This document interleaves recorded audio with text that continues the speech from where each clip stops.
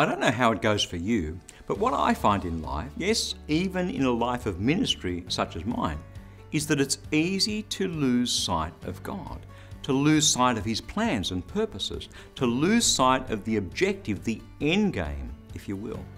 I've no doubt that that's something that we all relate to. Hi, I'm Bernie Diamond and welcome again to Fresh. You've probably seen those movies that depict the battles of old, men in their armour wielding their swords, one army against another on a field of battle, men on both sides dying left, right and centre, agony, screams, mayhem. Those scenes to me are like a compressed metaphor for life. Men and women of God do drop away from their faith.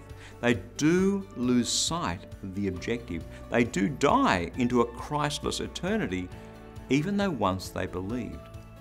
When you see those ancient battle scenes in a movie, there's one thing though to notice. There's always one man carrying what looks like a banner. He was called the standard bearer. His job was to lead men to the objective. The banner was held high, and it was something they could look at in the heat of the battle to lead them forward. If the standard bearer fell, another would pick it up and keep on going. Psalm 48 verse 14, "This God is our God forever and ever. He will lead us from now to the end of time." The battle metaphor runs right through that psalm.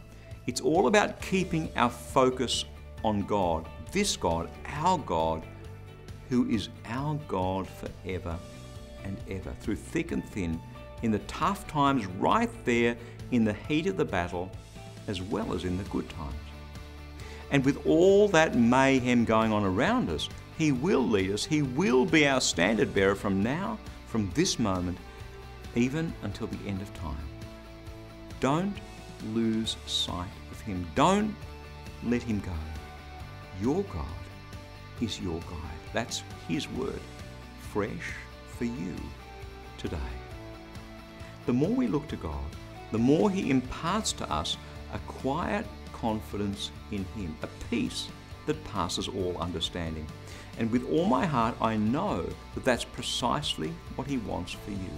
That's why I'd love to send you a free copy of our latest life application booklet. It's called Living a Life of Quiet Confidence. To request your copy, stop by at ChristianityWorks.com and you'll see that free offer right there at the top of the homepage.